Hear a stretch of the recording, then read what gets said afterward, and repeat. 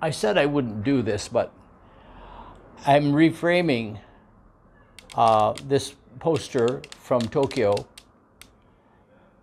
into this frame, and I'm recycling this frame. This frame was made by a woman named Nancy Mee when she was just starting out as a professional artist, and she created her own day job.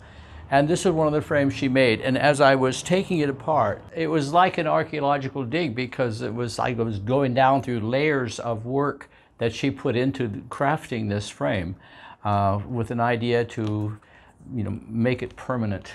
And I just had to share it after all. I wasn't going to record this. Editing these videos takes me a long time. I hope you appreciate that. I appreciate your watching. Now, if the name Nancy Mee sounds familiar, it's because she's become a well-known artist in the Pacific Northwest and quite a few places around the world. But getting back to my artwork, I'm now unattaching it. Nancy attached this back in, I don't know what year. I have to look that up. And while I'm on that subject, this artwork is in our Artist Script catalog as number 2236 on page 318. And there I can go to the database and look up how much information I put in our database. And there I can go back and add more now that I have it out of the frame from behind plexiglass. And I remember now that this is not just a single sheet of paper, it's actually 2 layers of paper, with each one of these sections is cut out with a razor. 1982. And inset, I was inspired by the, I don't know what they were called, Henri Matisse, I think it was, did these cutouts. And this was inspired by Matisse cutouts, and the artwork itself, which was called The Jagged Door. Long story, and maybe interesting to the owner of this artwork. Almost done. There. I've replaced all of Nancy's nails. Oh, heavy as lead.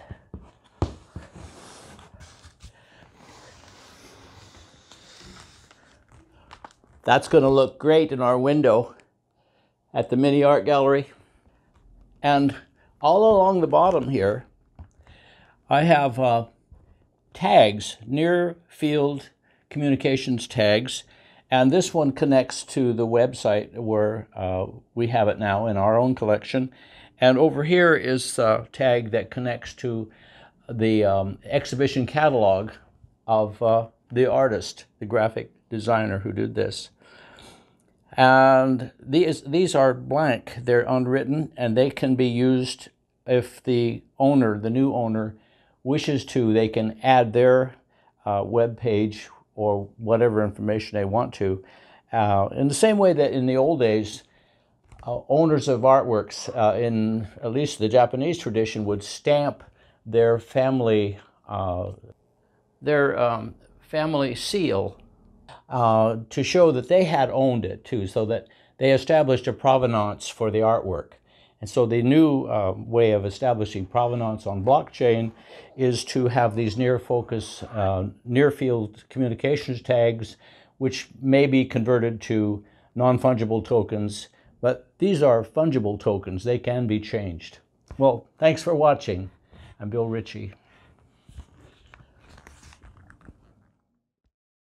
As a postscript, I thought it would be a good idea to demonstrate how the near-field communication thing works. I put my wife's phone on here and read the thing, and it asks me, do I want to use Chrome? And I say, yes, I do want to use Chrome.